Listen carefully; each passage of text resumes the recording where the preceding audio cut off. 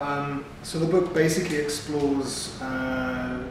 paradox at the heart of the Siberian exile system,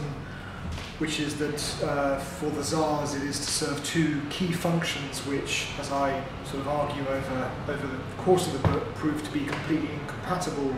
One is colonization and the other is punishment. So the state's ambition is to press its convicts, its prison population,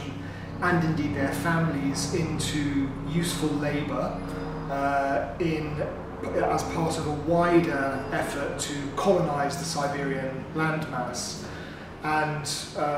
the reality is one in which exiles and their families are sort of cast under-resourced, very often destitute, brutalised even, into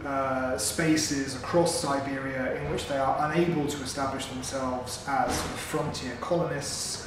and instead end up acting as sort of almost parasitical population, which is feeding off the efforts of Siberia's true colonists, the Russian peasant population.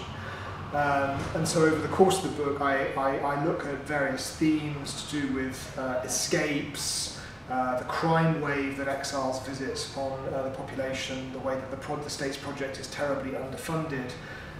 to show how this overarching ambition is one which results in the state's colonization efforts being impeded or even subverted by the exile system.